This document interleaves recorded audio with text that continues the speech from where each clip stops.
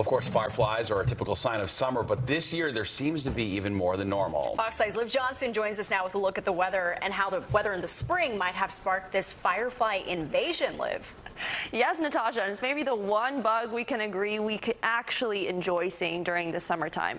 And the weather is playing a role in their resurgence. You see, fireflies thrive in humid and wet environments, so while we complained about all the rain we got during the spring and the showers we've seen this summer, it is helping the firefly population in a big way.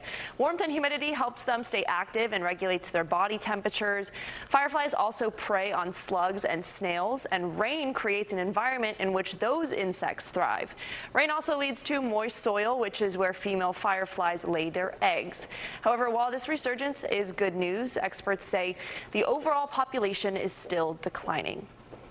One way to protect them is to limit light pollution. So normally fireflies will mate because the female flashes a signal and the male is able to perceive it and approach her. But with light pollution, the signals are very hard to pick up.